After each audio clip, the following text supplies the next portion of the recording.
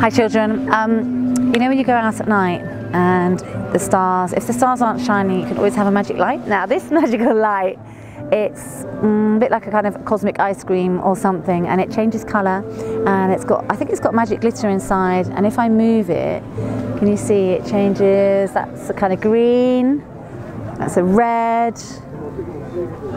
If you just keep moving it around. And if I shake it, look, that's the white. I think it's like it's a battery, and then it's got this magical glitter gel. Hooray! And then there's like a little there's colourful lights that pass over the top of the torch, and then so as I move the gel with the glitter in, then the little gel, the coloured bits go over the top of the torch and it changes colour.